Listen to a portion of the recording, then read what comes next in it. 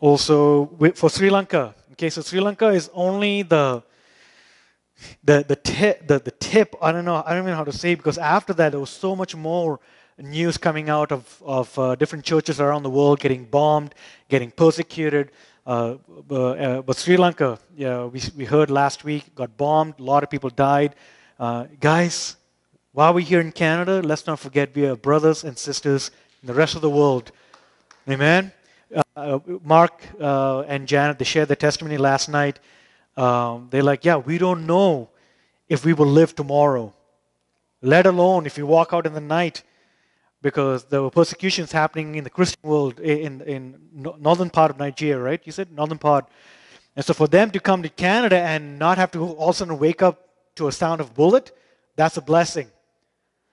Amen. How many of you heard their testimony last night? It was beautiful. I hope that we can share it here again. And really puts into perspective. I mean, when we come and we complain about we're not starting on time, or the preaching is going too long, man, go to Africa. Dang, we complain too much, man. And like I remember when I went to Africa, I had to shut up about some of the things I complained about, because it gave me perspective of being thankful about life. Oh man. God have mercy on us. Christians in Canada, we have a lot to complain about. But we have testimonies here of people that, had to pray, God, protect my family. I want to see them. I want to see them. Okay, they're back home. Thank you, Jesus. Even I think you guys had to have hire security guards in front of your church to make sure there's no bombers coming in, right? They're sitting right there. You want to know more? Just talk to them. And again, the testimonies are endless. But if you're not happy about being in Canada, go somewhere else and just come back and you'll have a different perspective. If I can give a harsh, straight up rebuke, because man, as a pastor, that's all I hear is complaints. In and out, left, right, and center. And I'm like, come on. Come on. Life is big. Jesus is big. We have so much to be thankful for being in Canada, man. So much more. Let's not complain about our lattes getting ruined. Amen. So let's keep the churches around the world in prayer. Can we just pause just for a minute and pray for them? Father, we pray for our brothers and sisters, God, in Africa, in Sri Lanka, in India, in China, Indonesia, South America, all around the globe. God, who are being persecuted, bombed, bullets flying. Father, a lot of them are grieving right now for the loss of their loved ones. God, we pray comfort. We pray strength. Lord, we pray that even right now they will just sense, God, the warmth of your presence, knowing that you are with them during this time. And even when they have questions, only you can answer them. And Father, if there's any way that we as a church could support, could do anything, give us wisdom. Give us wisdom. You gave us a lot. Help us to give it to those that are in need.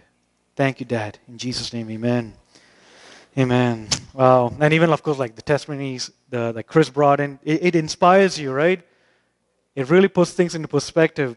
So I said I would talk about one other event that's coming up in July, July 3rd to 4th. And, I'm bringing in a crazy radical dude. I don't know why, man. Of all, even the last Reformation, they're pretty radical. I said, God, but I want to ease things. No, blam. I get the ones that are rough and tough. And he's a missionary who goes into the remote villages in Mexico and even across the globe. Recently I was trying to find out some information. He said, sorry, I just got out of the bush. I'll give you more details. And he's constantly traveling, constantly going about. And so through a good friend of mine in California, got a hold of him, and he said, yes, I'm coming. And he's not your typical preacher, 3-point sermon and all nice and fluffy. He's a roughneck.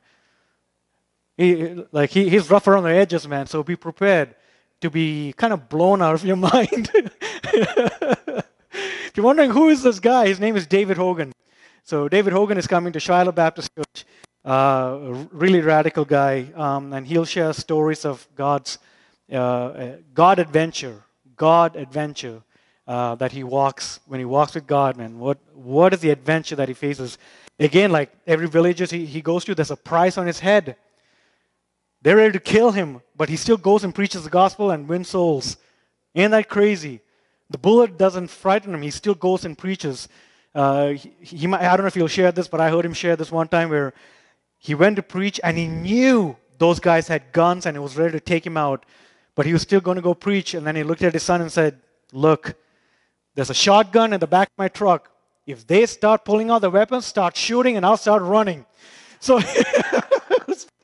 so just imagine the guy just running for his life, man. So, he like that, many stories. And why is he coming? It's not because just to add to your calendar. It's not that. It's to shake the things up. All right? God is bringing the most unusual people, the most unpolished preachers, the people that you will not even expect to come. And I say, God, yes.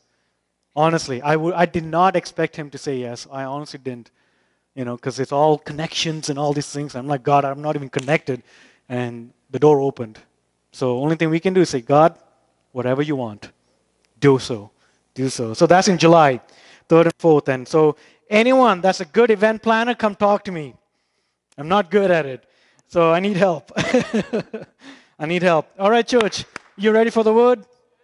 All right. I might have to condense things down. I don't know, but I'm going to try my best. How many of you remember what we studied so far? I mean, you don't have to say it. I'll try and do a recap. I want to make sure this balances and not false. How many of you remember the video on the spirit, soul, and body? Yeah? Okay. Let's do it now. Let's show that video.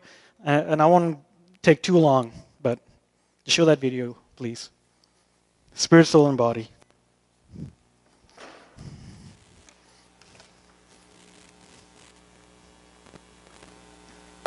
There is a total transformation that has taken place on the inside of every person who becomes born again. Now you can see this in many places, but in 2 Corinthians chapter 5 and verse 17, the scripture there says, if any person is in Christ, they are a new creature. Old things are passed away. Behold, all things are become new. And the next verse says, and all things are of God, who hath reconciled us unto God by himself. The Lord has totally changed you. It says old things have, past tense, passed away. All things, present tense, reality, right now, have become new. And all things are of God. Now, if you don't understand this concept of spirit, soul, and body, you are instantly setting yourself up for confusion and frustration and ultimately unbelief. Because you can tell by process of elimination that this is not talking about your physical body. If you were fat before you got saved, you'll still be fat after you get saved. Your body didn't instantly pass away and all things become new. And your soul is also not the part of you that got saved. Because if you were stupid before you got saved, you'll still be stupid after you get saved. If you were depressed, if you didn't know math before you got saved, you will still be depressed. And you just don't instantly know math after you get saved. The soul is not changed. So by process of elimination, you can say it's not your body and it's not your soul. And so that leaves your spirit. Your spirit is a part of you that got totally changed at salvation. When a person makes Jesus Christ their Lord, there is instantaneous change that takes place. And yet that scripture in 2 Corinthians 5:17 says it isn't in process, but it's already done. It's an accomplished fact, a done deal.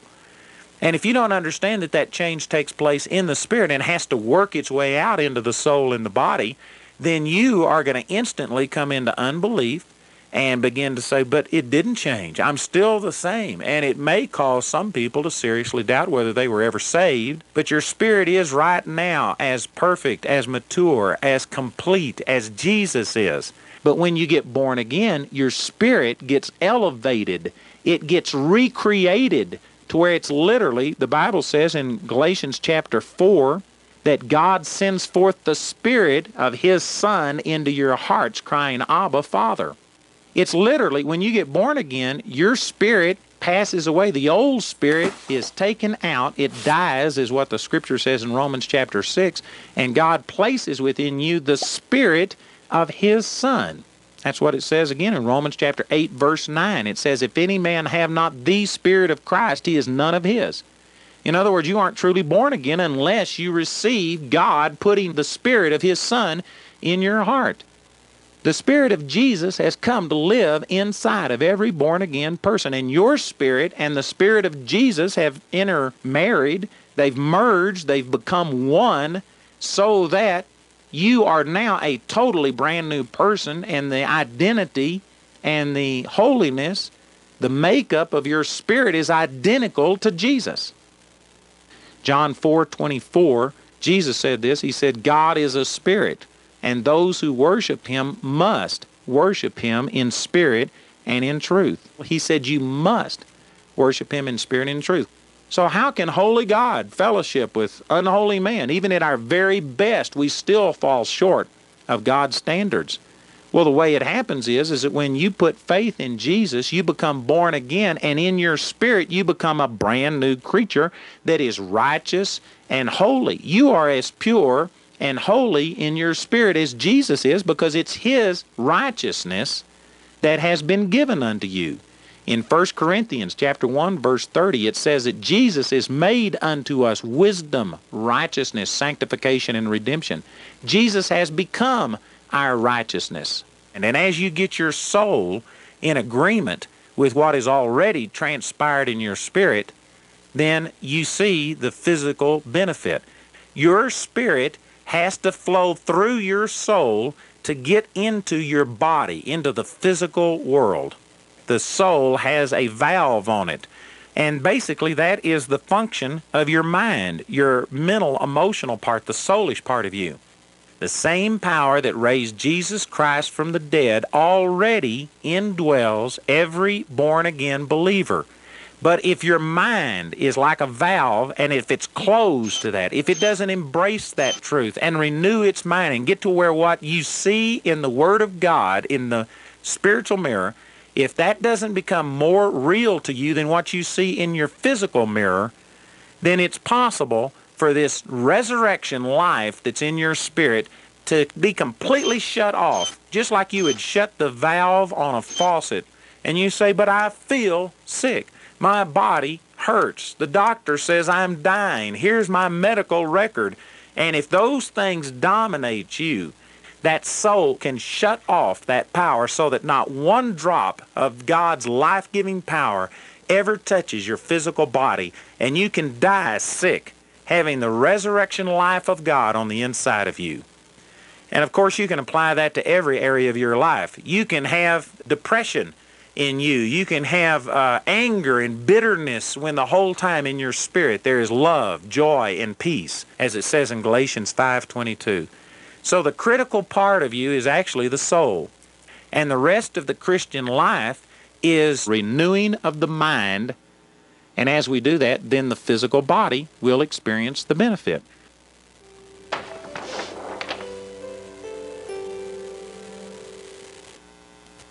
I think that's like 3 parts to it. So some of you are like, wait, you're missing something? We watched part 1 last week.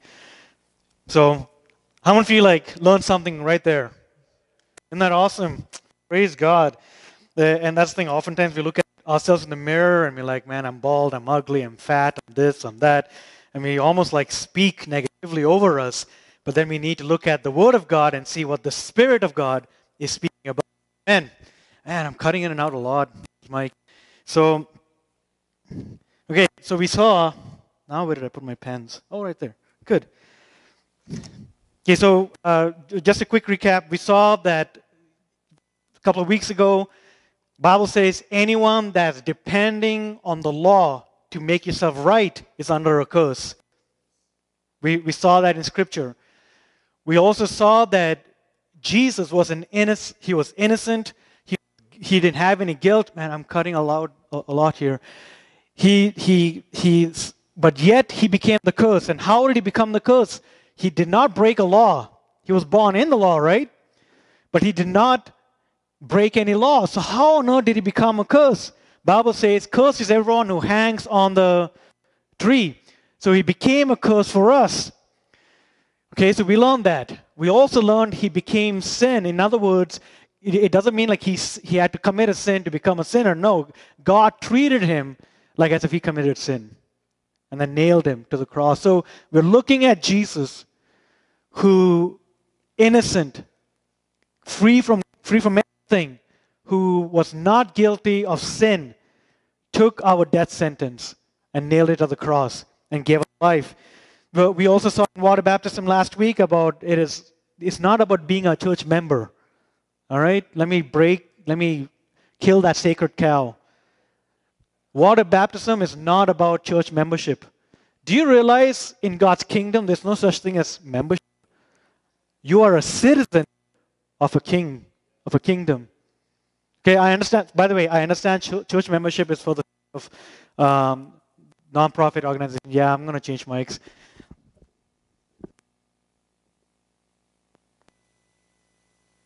It's going to look like I'm swearing, you know.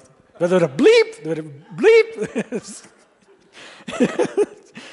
So, the reason I'm killing a lot of sacred cows is because I want to see you free from the yoke of slavery.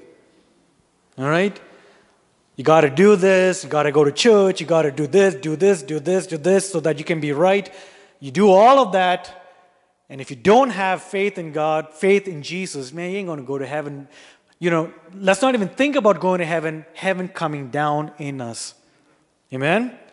So, Bible says anytime you depend on the law to make you right, you are already under the curse. I met people say, but Pastor, I pay my tithe, I give to the poor, I'm a good person, I follow the 10 Commandments. Yeah. I'm still not going to save you.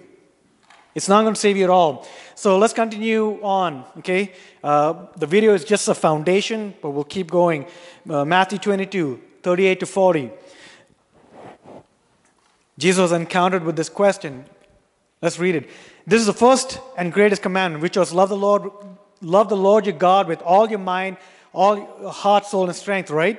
So he said that. I missed that verse. Then he said, and the second is like it. Love your neighbor as yourself. Is it good? Okay. Thank you. Love your neighbor as yourself. And now read this out loud, church. What do you say? All the law and the prophets, on these two commandments hang all the law and the... All right.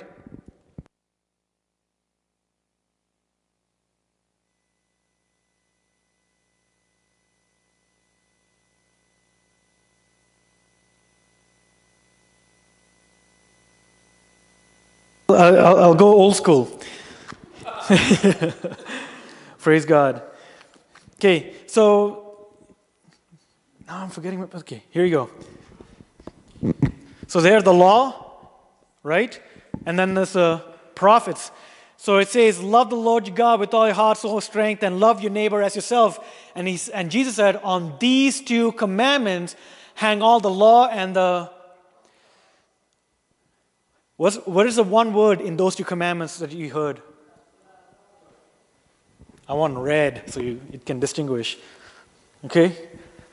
Love. So when you read the Old Testament and you see, God being an angry God and all these things, whatever, Jesus said love is the key that connects the law and the prophets. Man, I know people that ask me, but I can't believe God is so unjust. I can't believe God is unfair. I'm like, no. Read it through the lens of Jesus. If you read the Bible through your own lens, man, you'll come up with funky theology and create your own Bible, man. I mean, how many cult groups created their own little religion out of the Bible? So many. You got to read it from Scripture's point of view. Okay, now look, next scripture verse. Matthew 5:17 to 20. Do not think that I have come to abolish the law, all the prophets. I have not come to abolish, but to what? fulfill. Okay? For truly I say to you, until heaven and earth pass away, not one dot or one mark will pass from the law until all be fulfilled. So it's saying that the law is still there. Okay, it's not abolished. And this is where we run into like the extreme grace teaching. People saying, oh, the grace of God, and I can just do whatever I want. One preacher was, who was teaching on grace a lot, was confronted one day by a couple that was just living together versus being married. Oh, but God's grace, God's grace. And he's like, hold on, but that's not right. And they were like, no, but you teach God's grace, God's grace. So he went home and he read the book of Jude. I think it was Jude. And then he began to teach on holiness. I tell you, man, we take things really, really far. Okay? Therefore, anyone who sets aside one of the least of these commands and teaches others accordingly will be called least in the kingdom. But whoever practices and teaches these commands will be called great in the kingdom of heaven. For I tell you that unless your righteousness, say this out loud, surpasses, man, what version is that? Okay, it's a different version. For I say to you that unless your righteousness, what's the word there?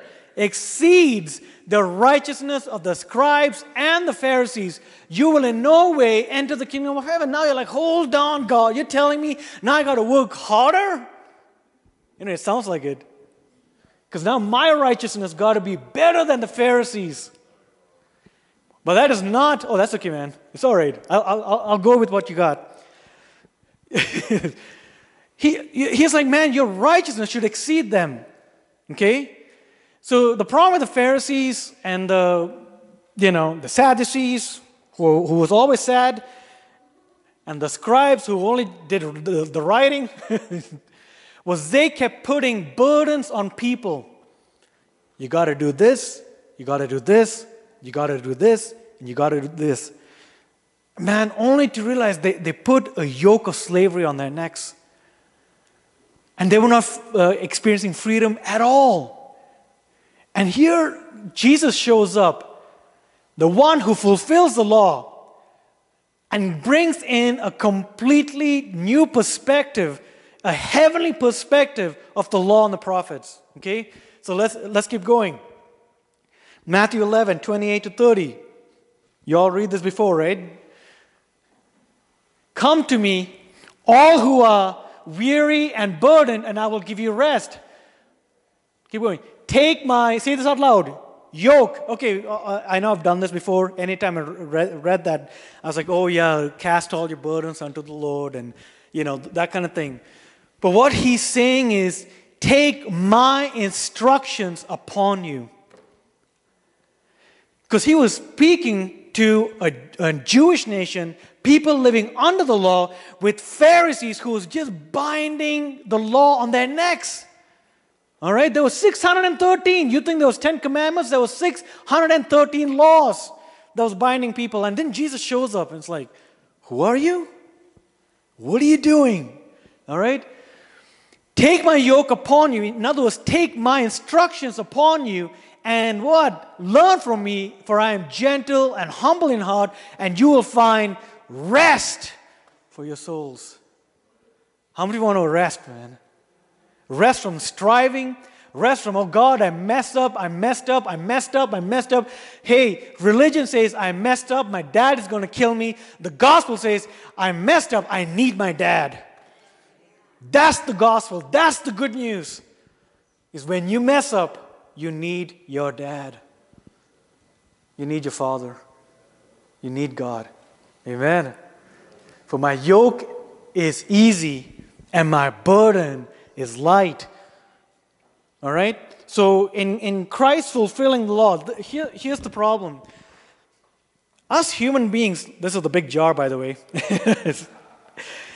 Every time, I know anyone sitting here, you're sort of cut off, but just imagine a big jar. So when we try to walk according to the law and the prophets, anytime we try to do things on our own strength, our jar is always half full or maybe even empty. Why? Because you can never fulfill it. Fulfill. I talked to my friend a year or two ago, and he said in the Jewish context, when Jesus came, he meant he filled the jar up all the way.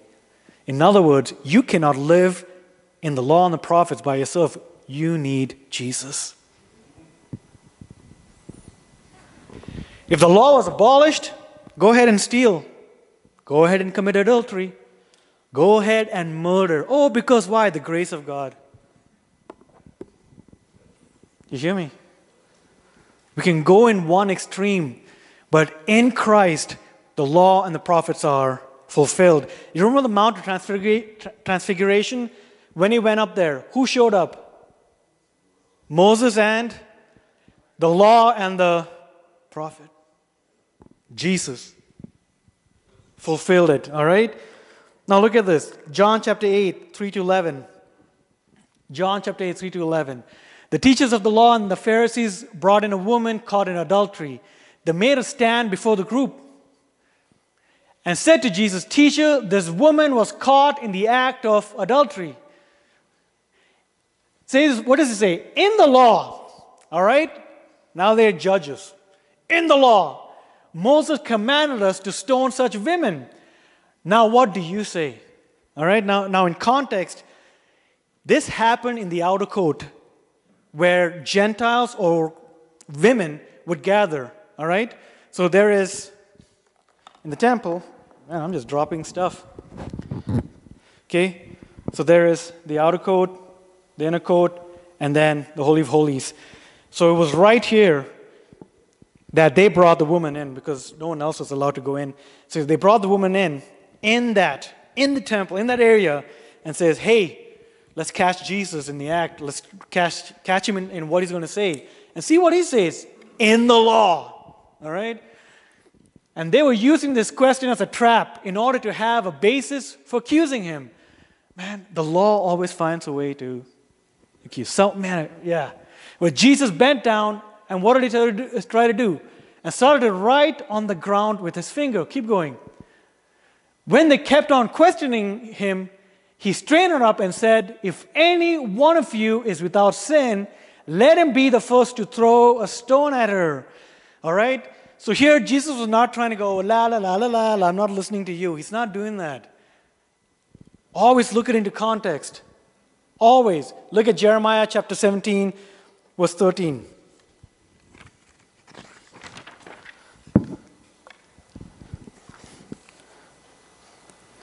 Actually, let's go to John 7 first, and then we'll go to Jeremiah. John 7. John 7, please. Okay, this was before they brought the woman in. This is what happened. On the last and greatest day of the feast, Jesus stood and said in a loud voice, "If anyone is thirsty, let him come to me and drink." Keep going.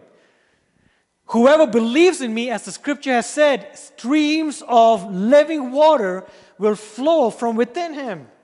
Okay, this he said before this event happened. I think there's more. Yeah, keep going. By this he meant the Spirit, whom those who believed in him were later to receive.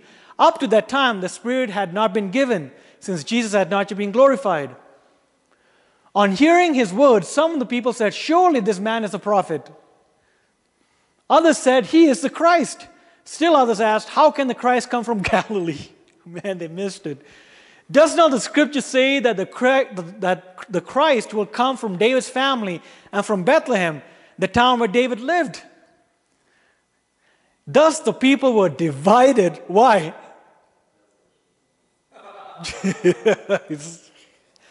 Man, if you think Jesus is here to bring world unity and world peace, man, the people were divided because of Jesus. He threw a curveball in there. Every time, what did Jesus say? I did not come to bring peace, but divide the bone and the marrow, flesh and the spirit, right?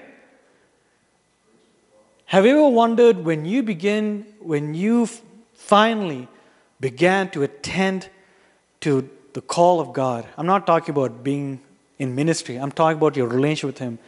All of a sudden, certain group of people began to sort of vanish from your life. I'm talking about friends. I'm talking about influence. It's because of Jesus.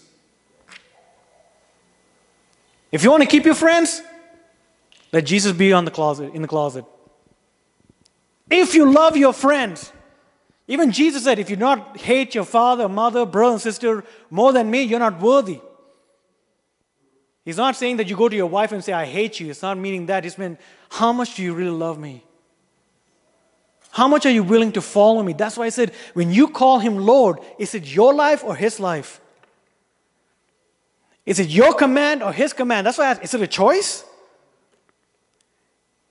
When a king and a lord gives a command, do you say, well, I don't feel like it? What, off with his head. Church, think about it. When you read scripture, the Bible even says, if you love me, you will obey.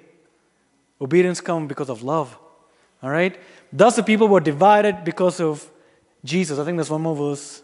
Verse 44? No? Okay. Now look at Jeremiah 17:13. Oh yeah. And some wanted to seize him, but no one laid a hand on him. Now look at Jeremiah 17:13. Lord, the hope of Israel, all who forsake you will be put to shame. Now read this out loud, church. Those who turn away from you will be written in the... So what was Jesus doing when they were trying to accuse the woman and put him in a trap? He was writing their names down. You're coming at him with the law. Jesus knows what the law says. He is the Word. And he himself, and you wonder why. When he said, anyone that's without sin, let him cast the first stone. And why did they drop the stone? Because they remembered watching him scribbling on that floor, on that ground. He's saying, those who turn away from you will be written in the... He used the law right back at them, church.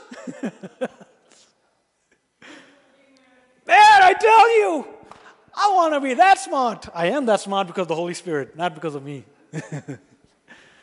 Because they have forsaken the Lord. Now look what it says. The spring of living water. And in John chapter 7, they were divided when he said that I am the living water. Wow, church. When you follow Christ, get ready for some division happening. Get ready for some things to be pruned out of your life. Get ready for some friends to kind of say, can't stand you, you're too much like Christ. You know what? It's okay to look too much like Christ. Especially right now. It's totally fine. That's why you don't live looking at your physical body in the mirror. You look at the Word and see the Holy Spirit inside of you. And let Him reflect the Father. Amen? Amen. Let's pray. Let's pray. Jesus, thank you. Jesus, thank you. Thank you, Father, that you are the living water. Thank you, Father.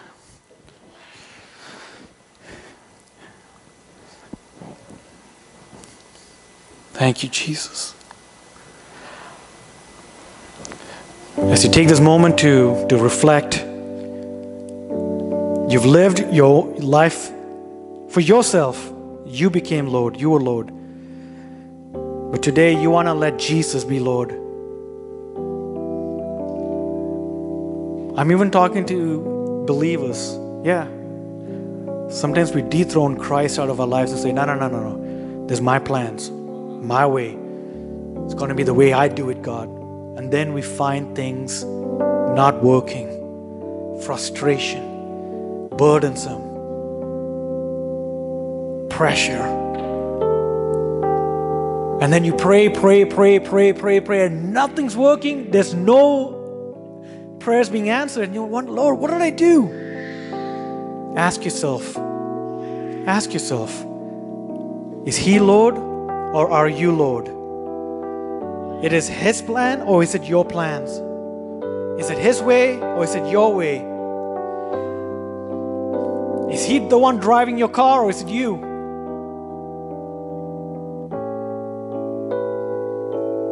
He's got an amazing plan, an amazing purpose.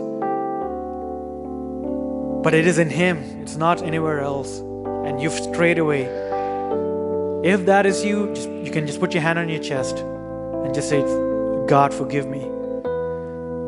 I've depended on my own understanding. I've depended on my own way. But today, Jesus, I surrender. Jesus, I surrender. Jesus, I surrender. You might feel regret because of some of the mistakes you've made. Let me tell you, it's not worth living in regret. It's not worth it. Let it go. Just let it go. He loves you. He loves you. Every mistake that you've made, don't worry. God will look at it and just say, don't worry, I'll take care of that. But today, are you willing to trust your Savior? Are you willing to trust Jesus? And today, are you willing to look in His mirror and not your mirror? Could we stand, please, as we close here?